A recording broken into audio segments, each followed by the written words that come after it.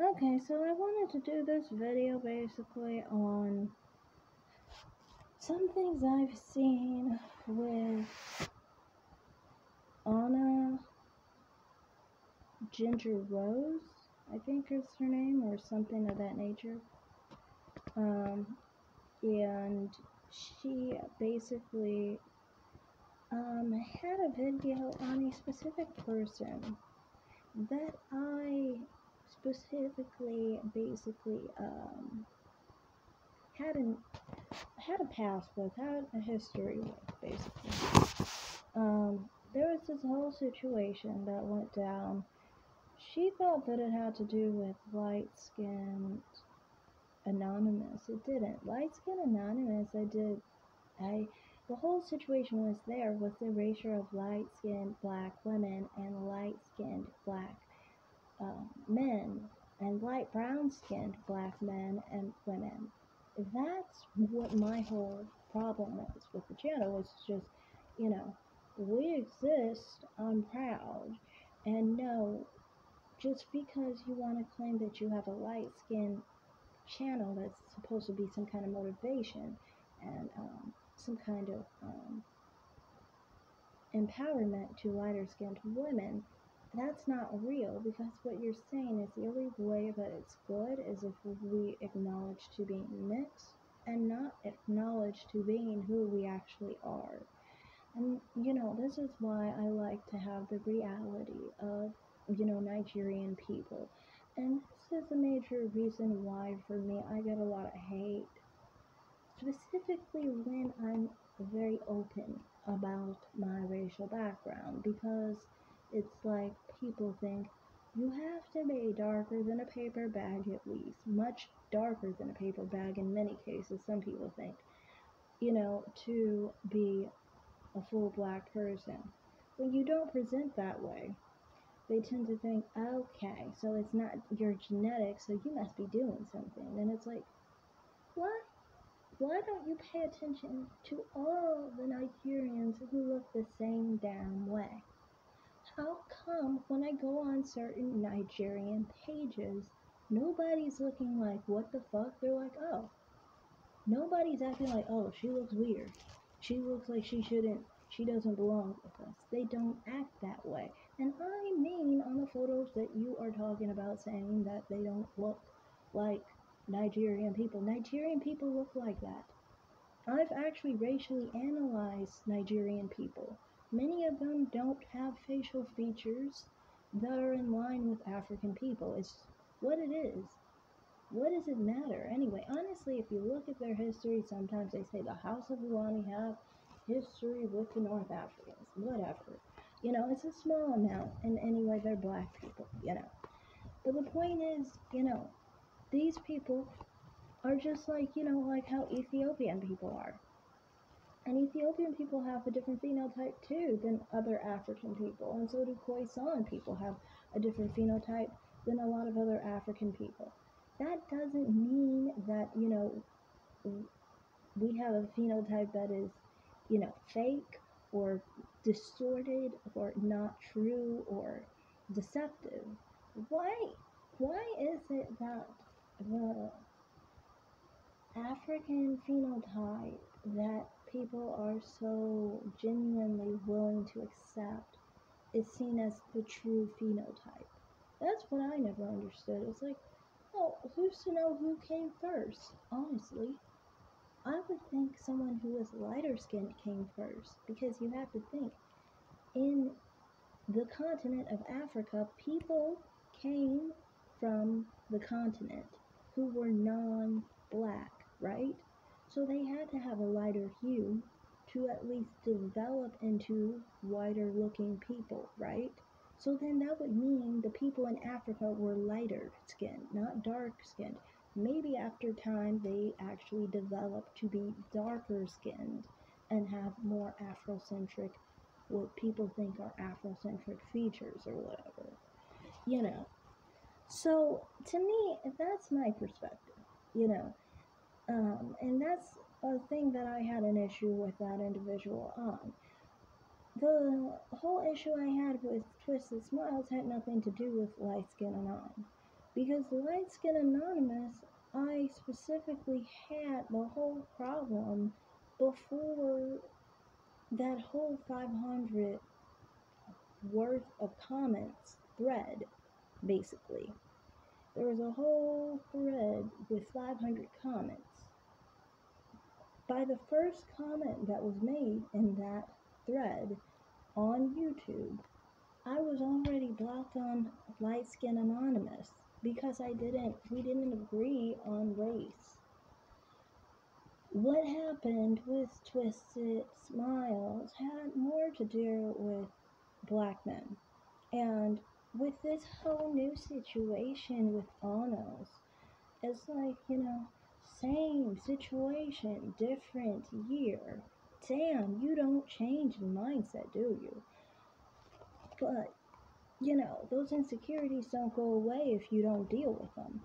So, for me, when I was on that thread, the first thing that started the whole situation was specifically there were 500, basically, 500 biracial and mixed women freaking out, commenting, different types. Girl on Fire was one of them, by the way, just saying. Who were freaking out because I just didn't prefer black men. I said to a black man, and I was basically provoked because a black man attacked a dark-skinned black woman, attacked dark-skinned black women in general. I told him that he looked like a female. I told him that he had large, full, round, soft lips, high cheekbones, soft brown nose, almond-shaped eyes, and no body hair to speak of because your body hair blends in right with your skin. So yeah, that's what I specifically said, that he looked like a woman and that black men that are dark skinned look like women. If you don't wear, have long hair, we see a woman and we have to wait till you speak in order to understand male or female. A major reason for this is because of the body type too and the height of black men. Black men aren't very tall, for example. So when black men have their height is usually it's comparable to a female's basically. And then on top of it, when a black man is overweight, please just hang it up because we can't tell. I mean, you have to understand, fat people have body types that are very similar to each other in clothing. You can't really pay attention. Everything's messy, basically. So that's what I mean. Very often with black men, if they don't wear facial hair and they got long hair, we don't know, guy or girl. You can have a fat white man do the same thing. You're always going to know he's a man. You can have a biracial man do the same thing. You are obviously going to know he is a man. So obviously, it's not about being fat either. It's about the fact that they just look feminine. So anyway, I pointed that out, and I honestly dragged the dude. And then all the mammies, the light-skinned, biracial, and the ones my color came down and tried to drag me, got mad at me, and all this stuff, were angry. And I held firm in what I believed. I did. I was just like, well, I just think, that biracial men are more attractive and more masculine than dark-skinned black men. And it's so funny.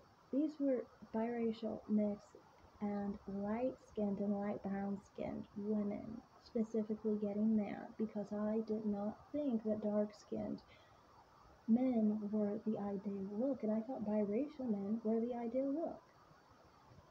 So that was mainly the problem. I had several different people who were angry through that whole long thread. It was a humongous thread. It was cool though, because I got a lot of views from it. But anyway, but I kind of did feel like maybe there was no space for me at that time because I felt like there was no platform for lighter skinned black women who were not interested in dark skinned men. And this is specifically why with Crystal Swirls, that's a major reason why I made my channel again, because I saw her channel and I was like, oh, see, there's a space for us, basically, you know. Even though I know she's not into biracial men, but I'm saying she's into men who aren't dark skinned, and she's a lighter skinned black woman. So, anyway, um, something that happened was these people basically went through a long thread, and then eventually Twisted Smiles showed up. She showed up at the end, and what happened there was she basically was triggered because she has a dark-skinned black husband. Then she kept trying to make up that I didn't like biracial women, or I didn't like light-skinned women, or some kind of weird stuff, or white women. And it was weird. She had this whole weird narrative going on in her head and stuff, where she kept just chanting these things about me, and it was weird because it was like, um, I think that's when I kind of went to saying something about, somehow we got onto the topic of her smoking marijuana, and me talking about, yes, marijuana is a drug, and you shouldn't get high in front of your kids. The kids could be actually, you know, allergic to marijuana, and they could literally die. So, I mean, like, it's totally unhealthy to do those kinds of things. And people who admit to smoking marijuana obviously don't just do marijuana. That's a gateway drug. People admit that, but in reality, they're doing a whole bunch of drugs. And, you know, so that was the whole thing. And she started freaking out so much more because I was saying that she was, you know, drug addicted and she was a bad mother. So it kind of like spiraled from talking about black men to that. And then she started getting so angry at my dark-skinned black mother, and she kept trying to make up weird stuff. It was like odd, because I mean, like, I come from a middle-class family. Everybody knows that. My family is middle class, and I've had no problems with like economics in regard to that. I mean, in my family, um, the amount of money that I've received from my family during, you know, my 20s and things of that nature, I mean, if I had a broke, you know, Blackistan family like she probably has, I would, I, I don't know where I'd be. I mean, like, my finances would look so different. But, you know, my family has always been supportive, and my family is, you know, I don't have income problems like that. But, I think she wanted to fit this narrative of black women being from, like, the ghetto. But the thing is, with me, the way I was taught was that,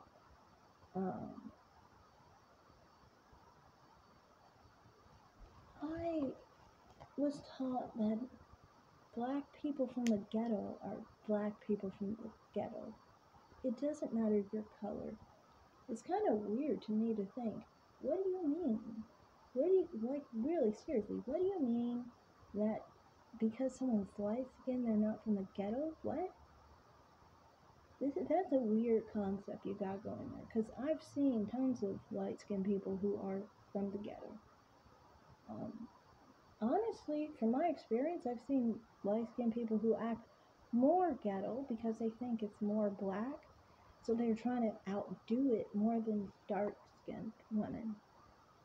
Either way, one thing I was taught as a child by my mother, who is dark skinned by the way, she taught me to be fearful of black women. That includes women like Twisted Smiles. And, for example, not just her, other women like Bossy, for example. I was taught to fear women like that too.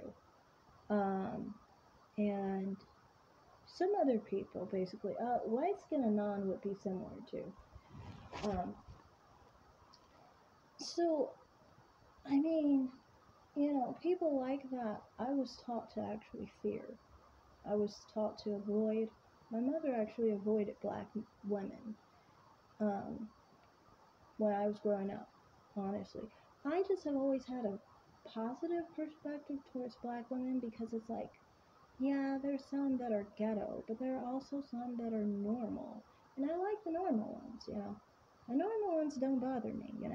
You see, black men who are dark skinned, who are normal, they might be normal and they might be okay. Yeah, they're fine. But sometimes it's still like you're still trying to